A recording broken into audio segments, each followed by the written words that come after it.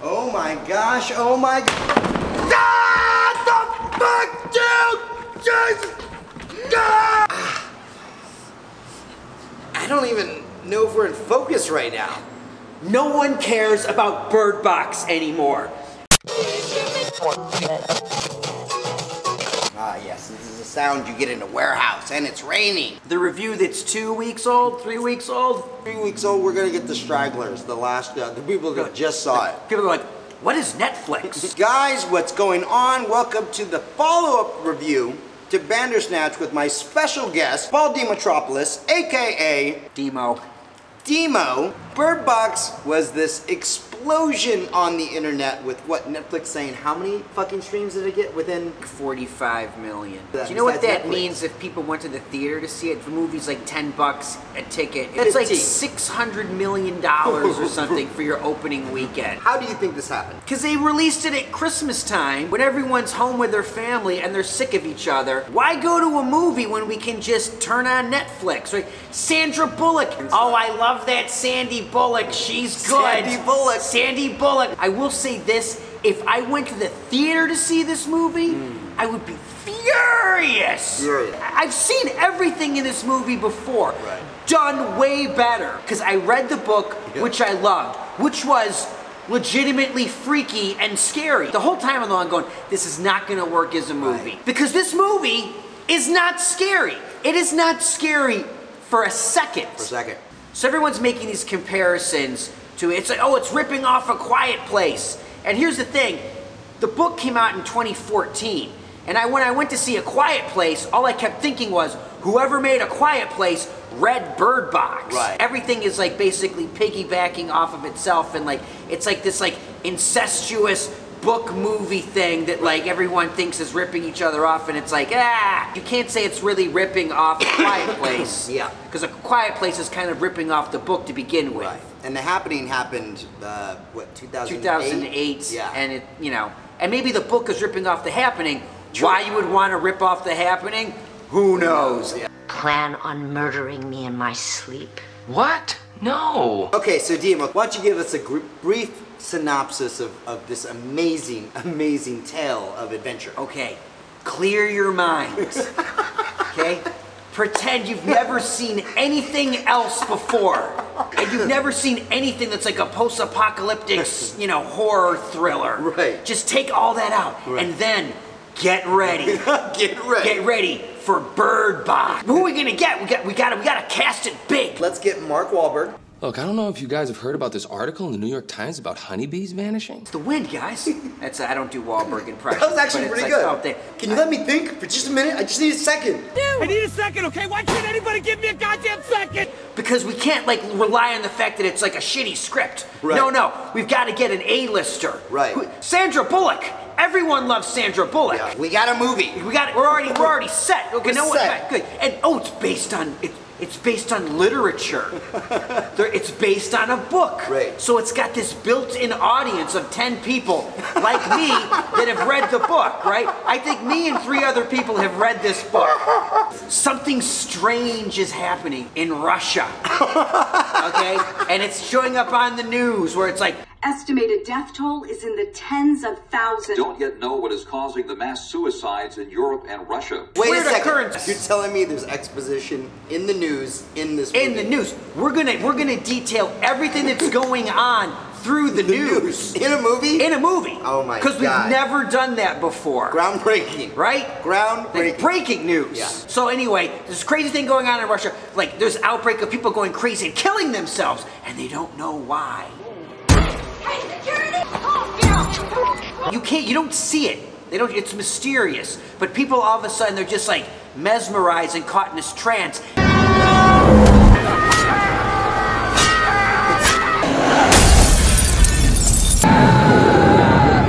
And next thing you know, they're killing themselves. Basically, their brain is cracking over what they're seeing. But it's new because it's on Netflix. Bird Box then has the scene that they keep cutting to, which is 5 years later of her with Sandy's got kids. Oh, you should know Sandy Bullock doesn't like kids. Are you allowed to take off your blindfold? If I find that you have, I will hurt you. But, oh, she's gonna have some because she's pregnant and she's gonna learn to like kids. I'm so sorry, sweet girl. I'm so sorry. So now you have all these strangers in a house and who all ultimately end up there with John Malkovich.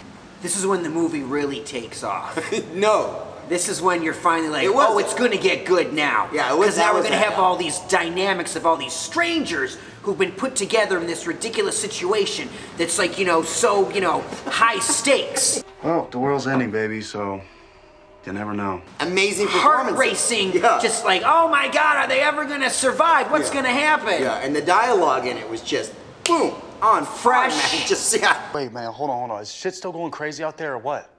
Are you on your own? Fresh, never seen these scenarios before. Let a stranger in the house? He was Are you a simpleton? Fresh, well, fresh like DIMO. Fresh like Rotten Tomatoes, Fresh right? like It's like, Rotten it's fresh, it's certified fresh. Yeah. How's the movie? Your movie's fresh. Yeah. Certified fresh. That's all that matters anymore. Is your But movie certified fresh?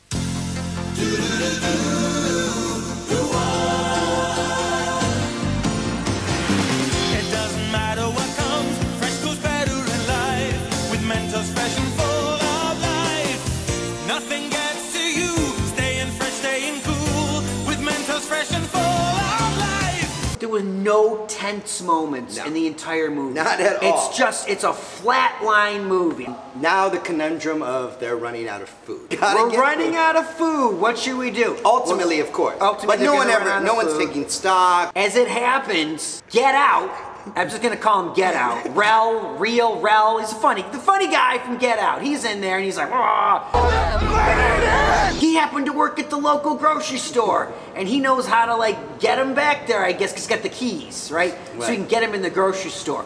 You would think though, someone else would have tried to get in the grocery store at this point. Right. The world is ending. Get in there. Get that canned soup. Is it covered when they go in? Well, they just have to like put down a couple blinds.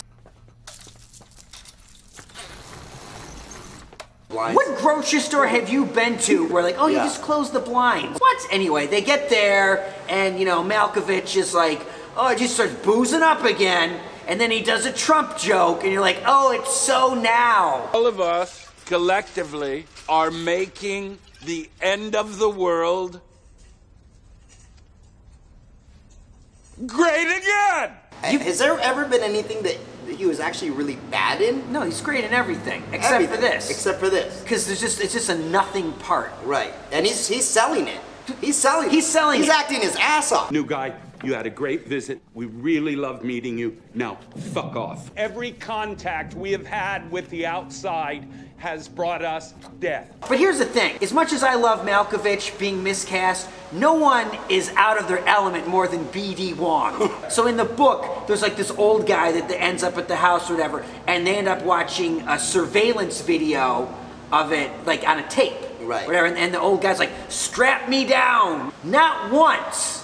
When I was reading that scene did I go, I'm thinking B.D. Wong for this. Yeah, I saw B.D. Wong and I was like, God, why does that guy look familiar? Because he doesn't age. Hasn't changed. He doesn't age. Congrats, B.D. You'll be working for another 30 years. Let's not forget Sarah Paulson. Yeah. That trailer makes it look like she's going to have a substantial part in the movie. Yeah. Ooh, but we're going to put Sarah Paulson at the beginning, and people will think she's going to be this huge character. Right. Can you move? Mallory, I need you to move. we've been through this. That's not how it's going to be for you. It'll be these two sisters, which might have been interesting. A two-sister dynamic through the whole movie could have been something. It's like it's a cash grab. It's a switch. It's a bait and switch. It's like we got Sarah Paulson. No, we don't. Ooh. I mean, if they killed off John Malkovich within the first 2 minutes of the movie, it would have been. Then we would have had some balls, right? Like, wow. But then of course we would complain. Why is John Malkovich cast in this if he's only going to be in it for 2 minutes? Right. We're never going to make us happy. Right. But he's all over the trailer. He's all over. All over. All 5 lines are just the trailer of just John Malkovich. You let a stranger in the house? He was Are you a simpleton? She went to help you. Now we can all starve here in the maternity ward. He was Are you a simpleton? Okay, so they make it to the grocery store, and again, John Malkovich has this great and very logical explanation of like, why the fuck don't we just stay in the market? I mean, don't you doofuses get it? We could just stay here. We have, what, years supply of food and drink right here. We don't ever have to pay, and we shouldn't ever leave. It leads up to Sandra Bullock. One of her best deliveries in it. Ever.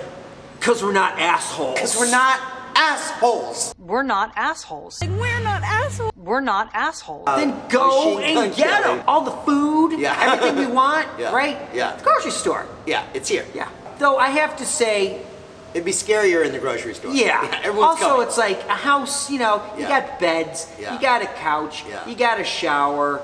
Can I bring up something? Yeah. So I feel like there was a big change from the book to the movie. Yeah. And that's that they added this element of mentally crazy people somehow. You don't know what level of crazy they are that are okay with seeing this. Right. They're seeing whatever they're seeing, and they're mesmerized by it, but they don't kill themselves. Right. They become like cultish followers of it. Yes. I've seen one. I've seen the truth. Take your blindfold off. Yeah. And they're like working for it. Right. And they're trying to get everybody to look. Yeah. And it does not work. Yeah, it doesn't make sense. At all. And then like, there's this whole band of people or whatever that are like, you know, like and they're not like, crazy. But they I guess they are crazy. But their eyes are like regular. But they're supposed to be crazy because obviously they're not affected by this thing. At all. Except they've now gone crazy by this thing to want to like make everyone see it. I don't think so, friend.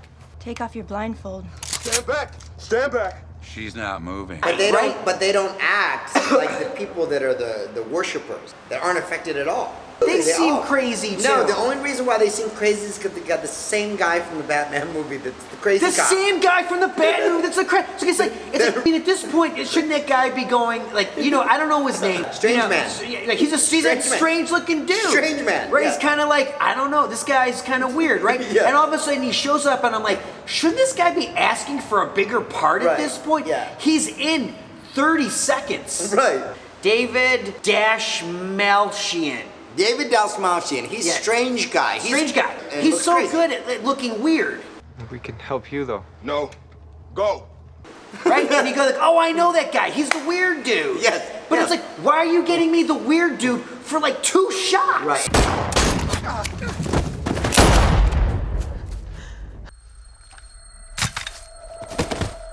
And what else has he been in? He was in Blade Runner 2049. Hi. He was in Ant-Man and the Wasp. Let the whole song play out. He'd like human jukebox. And of course, he was like, you know, totally in The Dark Knight. Let's go again. I don't know anything. I don't. And the dude works, right? And they put him in obviously as he the works weird a guy. lot. But it's like, I have to look up his name because I just know him as weird guy. Yeah. But why bring in him for 2 shots? Give him more. Yeah. Put him in the house because he's a way better actor than the blonde, spiky guy and Cop Girl. Right. Yeah. Why are you in this? Machine Gun Kelly. Who the fuck is Machine Gun Kelly? So how you feeling, sir? I feel great. You got an EP out, smartest thing you could have done? Wait a minute, you don't know who Machine Gun Is that Kelly his fucking name? And you sober and bored, huh? I know. I'm about to be 46 years old. He had such a tiny part in the movie. He had nothing to work with. A lot of him was just kind of like... So stupid. You're so fucking fucked. So fucking fucked. At the beginning, he's like, he takes out some pills because he's all nervous. The girl is like, I'm a fucking cop. Hey, did I mention I'm a fucking cop? It's like, who cares? Rosa Salazar. She's in that big animation movie coming out. You made the biggest mistake of your life. Alita, Battle Angel. Right, yeah. Right. That's her. Oh, get the fuck out. Yeah, they're pulling it from her. If you could choose any place to be during this in LA, where would you go? Costco. I would go to Costco, Chad. You want to know why? No fucking windows. Yeah. You put down the one gate, well, the 2 gates at Costco. Yeah. We're living like kings. You think you could do 100 people for a year in a Costco? Ooh, I don't know. That fish is gonna go bad fast. The first thing you want to do is eat the fish. Right. Like those crab legs? Yeah. That's first day. First night. It's like, what do you want to eat? Crab legs, everybody. from the grocery store, they got a bone out of there. They get back. There's another girl that's pregnant. She got in the house, right? So now you got Sandra Bullock's pregnant and this other girl are pregnant. And for some reason beyond me, they're gonna have babies. They're gonna go into labor at the same time. Like they're handing off the baton in a relay race. Yes. And while this is going on, for some reason now, this is when they introduce the crazy people. Yes. Right, there's one crazy British guy. He gets in the house shows and up. he's like, all of a sudden, he's got sketches. Yeah. Because God forbid we don't allude to what these creatures or entities look like at all. But if you were in that house and you've already let in Olympia, would you let in? No, there's always someone else to let in. Enough is enough. Enough is enough. Enough is enough. If you didn't get here in the first month or so, right. What have you been doing? Right. Also, if you've been getting through this whole time, why do you got to be in the house? Get the fuck out of here. Right. Anyway, so of course they have to let him in because the plot dictates we have to add a new threat. What if Christina Hendricks showed up at the door? You were the one that answered it. My darling, I can't get enough of your love, babe. Would it change at all? Would allowing her? Oh, let her write it. Let her write it. Let her write it. You know, sussed out the situation in the house, and it's just like it's gonna be me masturbating in the corner by the end of this, right? Cop chick. She's gonna be a ball buster. I'm not into pregnant girls. Right. Two pregnant women in the house. Some hot girl shows up. I'm gonna risk it. Why not, right? Come on. So how would you justify that to the rest of the people in the house? You let a stranger in the house? He was Are terrified. you a simpleton? I'd be like, guys, we've let worse in. We let a pregnant woman in. And coming down to hitting on people in the house, Trevante Rhodes. He's a good actor. Yeah, my problem is that I just felt like he was acting a little too slick under the circumstances. Obviously hitting on a pregnant Sandra Bullock. Could have been your babysitter. I'm a hot babysitter. I don't know if I'd ever even go that angle, even in a situation like that. Cause I just don't know what his MO is. Right, that's what I'm saying. It's like, well, I'm just going to secure the best out of the group. Out of the two pregnant women, right. He's decided Sandra Bullock's the better looking one. Right? He's got his mind on the long game. Right. And then basically the rest of the movie is just filled with these forward flash. Intercut throughout the whole movie is Sandra Bullock, because I never, what is her character's name? Mallory. Mallory? Yeah, well, you hear it a billion times from the kids. Yeah, okay. Mallory! Here's also, they all know her name, but yet she chooses to name them boy and girl. Yeah, boy and girl.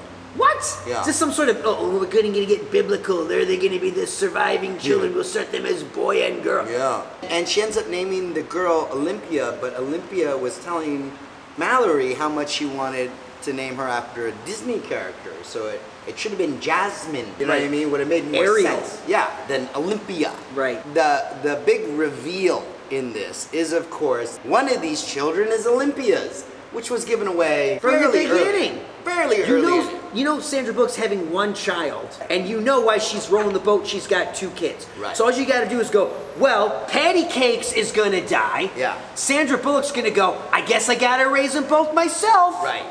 That's your big thing? That's the big thing. It takes no brain power. But you could throw in this wrench, which would have made a way better reveal, especially in the part where she had to choose which kid is going to have to take off the handkerchief during the rapid. That's the only good scene in the movie, because the only really good performance in this entire flick is the little girl who realizes, like, all right, she's gonna go with this guy because that's really her son, and that's not really her mom. Right. So she sort of has sussed it out that it's like, all right, she loves this kid more than she loves me.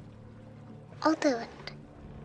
So I'll take the bullet here, and I'll be the one that peeks out of my thing. Like that little girl, she sold it. Like whoever that little girl is, like cast her in the next whatever. Yeah. Because she's good. Was there anything that you actually liked about the movie? Yes, there was. The big thing was I didn't have to go to the theater to see it. I just watched it on Netflix, and I was like, thank God I did not pay to see this movie. Netflix costs what? $12 a month, right? This movie alone probably at the theater would have cost me $17 on a Friday night. Yeah, so it saved me money. That's the big win here. Yeah, that really actually shows something. If you could stream a big budget movie, it might actually make more money. But they do want individual ticket sales because I can have my Netflix account. Hey, I just got, you know, this big thing. 17 people come over to watch it. Yeah. That's 17 people that would buy a ticket that are now going off of one $12 a month service charge. That's how many eyeballs. If they could figure out a way to is saying it's just you just pay $5 to watch this on Netflix. $5. Make it such a good number. $5. You can't turn it down. $5 and the whole family can watch it. So 45 million times $5. So if you buy it once, then that's it. If anybody else is using your account, they wouldn't be able to buy it again because they'd have to put in a different credit card. To get around that, what if you did it $5 to watch it once, or $10 to have it forever? Still, $10 is way cheaper than anything you're going to pay at the theater. Spending $10 on a movie. If I'm owning it, marketing wise of going, that would be really interesting. It's like, can you validate charging extra for a service that you're already paying for premium content? You know what I mean? You get a Harrison Ford movie, you get the new Jaws movie. The new Jaws with Harrison Ford is Quint. Sam Rockwell. Sam Rockwell is Brody. Who is Hooper? Who did we come up with? Jake Gyllenhaal. That's our pitch for the new Jaws remake. Sure. Could you justify it? Sure, but the problem is, these studios and these streamers, they're going to charge you $50 for the movie. But would more people stream it than people would physically go out to the movies? Could you really break that barrier and go, people just want to watch it at home? There's part of me that still loves the movies, but I did watch Roma on Netflix. I watched it on my laptop, of all things. I can see how I would absolutely positively want to see it in the theater. And how it would be a different experience. For sure. At the same time, watching it at home allowed me to cry like a baby and not be embarrassed. When I saw Get Out, I saw it in a theater. The crowd, it was definitely an audience movie. I saw it 4 months later at my friend's on video with 4 other people that had never seen it before, and it did not play for them. It's a balancing act. It's pros and cons now between whether you want to watch the stuff at home or not. What did you think of the overall casting of the movie? John Malkovich is available. He is? Really? Okay. Imagine how do you even there approach him? Trying to direct John fucking Malkovich, man. Knowing you've got a shit script. Shit script. Right? And shit lines. Yeah. It's like, that's when I just go, hey, do your thing, man. Right, just do your thing. We're banking on you and Bullock over here to sell this, okay? Because you got to save this. Who's cool and hey, everyone loved Get Out. Get the funny guy from Get Out, right? Sarah Paulson, great. Sandra Bullock, great. John Malkovich, great. Jackie Weaver, the guy from Moonlight. Trevante Rhodes. He's good. These are all, hey, we got a good guess. The British guy, Tom Hollander. He's a good guy. All in nothing parts, man. But even like some of the characters, like Lil Rel, for some reason, I don't know why he's wearing his supermarket outfit through the whole movie. Charlie, did you learn all of that working at the supermarket? No, I've been just studying it for years. Why are you wearing the vest? Take off the vest. The second I left any kind of job like that, the first thing I did was get out of that uniform. No one's like, hey, you know what? I just got out of work. I'm going to wear all my whites from the Cheesecake Factory while I go shopping. And there's this illogical shit happening in the movie. They're at the market and they hear someone in the ice cooler. Guy's pleading for his life. He sounds normal. Tom is always opening doors for people for some reason. We don't know why, but it's like, stop opening and letting fucking people in. What? I'm gonna open the door. No. There's a person out there. There should be 2 lamps, one on either side of the door. I'm gonna hand you a blanket and I want you to drape it across both of them, okay? It's only Tom doing it. And Charlie decides the only logical thing to do is sacrifice himself and jump into the cooler with the guy. If I was at the market and I heard someone in the freezer, I would tell Malkovich, you stand here. Right. When I open that door, you fucking blast into that fucking door. That would be logical. Shit is hitting the fan. When have you ever gone in a grocery store and there were birds in there? with flowers. There's no birds. Right. You don't get birds in a grocery store. No, it's cross-contamination. It's like, oh, how handy. Someone left these 2 parakeets here. Oh, the birds freaked out when Crazy Man tried to bust through the door. We use the birds. We'll use the birds. Great. Yeah. But all you gotta do is not fucking go anywhere. Yes. You know, going back to the house scenario, I think, you know, what they should have done is pulled your greatest fears out, in that if you were in that house, having sequences of like overhearing people talking about you and becoming more paranoid. I'm expendable. What's my importance here? Right. You know what I mean? What am I bringing to the group? There was no friction between the 2 alphas in there, which was John Malkovich and Tom. I mean, those are the 2 obvious leaders besides Sandra Bullock. If they would have shown a little bit of that friction, you know what I mean? Of like that confrontation finally kind of happening between the 2, is something that would logically happen. Because if it's everyone for themselves, it's going to be a shit show. There's a darker, grittier, scary movie there somewhere. Yeah.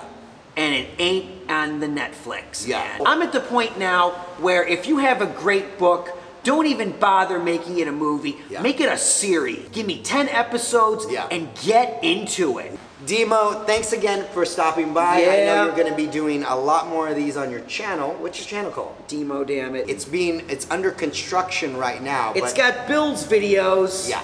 So anyways, thanks for watching, guys. DIMO, thanks for coming. Thanks for having me, Chad. Enjoy your drive home. Oh, God. Hope you guys enjoyed the episode, and we're going to do another one very soon. Thanks for watching, guys. So, all right, DIMO, tell me some of the things that you actually liked about this movie. That I liked.